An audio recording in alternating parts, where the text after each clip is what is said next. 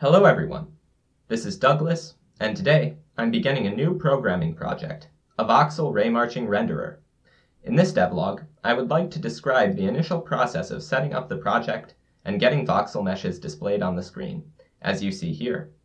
Before we begin, I would like to address my goals for the project and the series of devlogs which I plan to create. I want to write a voxel ray tracer for a number of reasons. A while back, I was playing with rendering voxels using only their bounding boxes with the graphics API Opencl.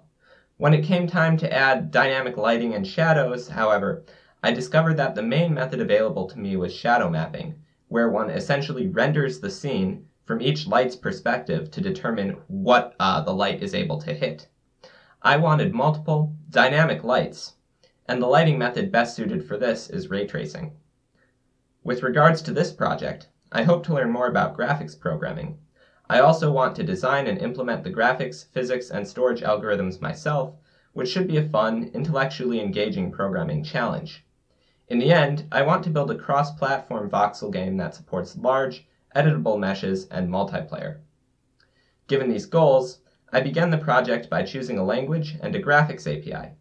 The language choice was easy. C# is fast, heavily used in game development, and is incidentally my favorite language, so I went with C#. The graphics API was not so easy. The kinds of things that I want to do are computationally expensive, and best suited to run on a GPU, which can process many similar calculations simultaneously. I initially wanted to use compute shaders and Opencl, but since macOS doesn't support the version of Opencl with compute shaders, I ruled Opencl out. I then decided to try Opencl, the general-purpose cousin of Opencl, and I did get fairly far. As you can see, I actually managed to get Opencl set up to render to the screen, and I even had to draw a cube or two. At this point, however, I ruled out Opencl as well. The library, while useful, is not particularly popular. It is widely supported, but it doesn't appear to me to be particularly well-maintained. And also to render with Opencl, I had to also interop with Opencl, which was kind of a pain. So that left only one cross-platform graphics API left, really, Vulkan. Vulkan is a next-generation graphics API, the successor to Opencl. It is extremely powerful and provides programmers with an unprecedented amount of control over their applications. This makes the library rather verbose, though, and while I knew this from the outset, I was still staggered by just how complicated it was to set up.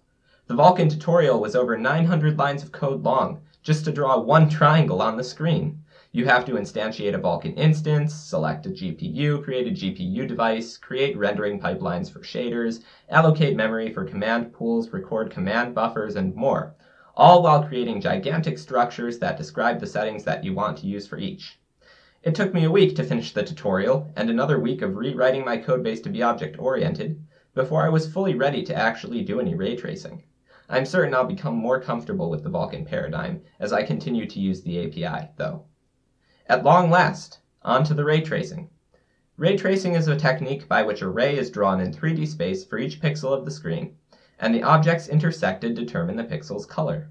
More specifically, because I will be dealing with voxels, I'll be using ray marching.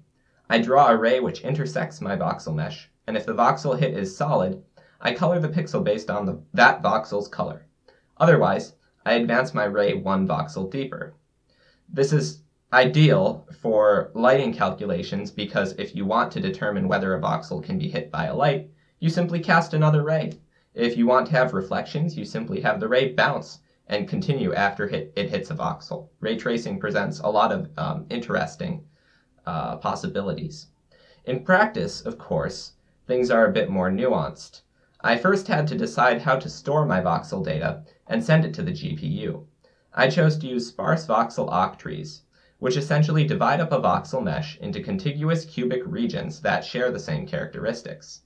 This allows for both data compression, keeping mesh sizes small, and for efficient ray tracing, because you can step through an entire octree branch at once.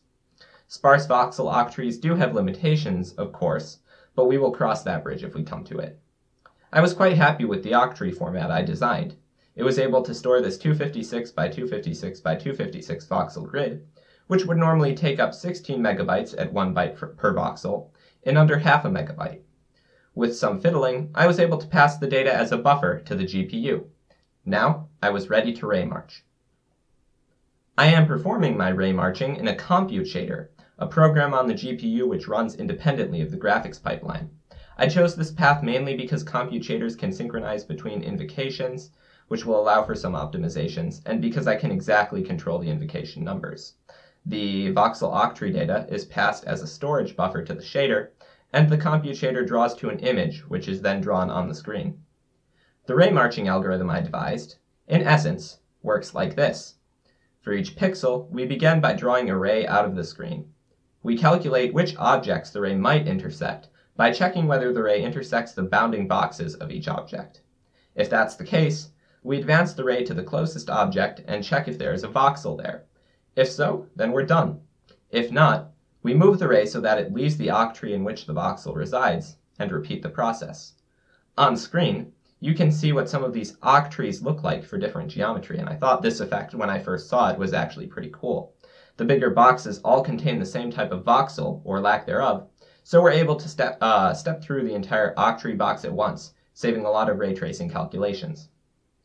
I came up against two main issues while implementing my algorithm, which were caused by the imprecise nature of floating point coordinates. For one, my algorithm would get stuck in an infinite loop and crash, because a ray essentially got stuck cycling between two adjacent voxels, going from one to the other and then back again. Secondly, my algorithm would sometimes lose track of the current voxel and stop ray tracing. I was able to debug and fix both of these issues with the open source software RenderDoc. RenderDoc actually allows you to step through GPU shader code and view variable values, which is something I didn't even know was possible. I struggled to get Vulkan to simply print out debug messages from the shaders into my console. To solve my issues, I modified the algorithm so that it was always guaranteed to take one step further away, preventing infinite loops. I also modified it to approximate the ray's position to the current voxel, so it wouldn't lose track of its position. Finally, having finished the core of the algorithm, I went back and optimized things, managing to get the rendering speed on my GTX 1070 down to about 7 through 10 milliseconds, and further optimizations are also possible. I have a few in mind for next time. As you can see on the screen, it renders quite well. One persistent problem which I couldn't seem to fix is this array here. I use it to keep track of the objects that the ray has hit, but when I increase the array size to a number like 8 or 16, the program becomes slower. Even though I'm not doing really any more work on the array, I'm still just doing a couple of random accesses that don't scale with array size. If I remove the shared qualifier here, which moves the variable from local memory into private memory, it makes things much worse. Rendering takes almost double the amount of time. I'm not certain why this is, if I'm thrashing the GPU cache or forcing it to use global memory because the array is too big. But in the future, I do need to figure out a way to mitigate this issue.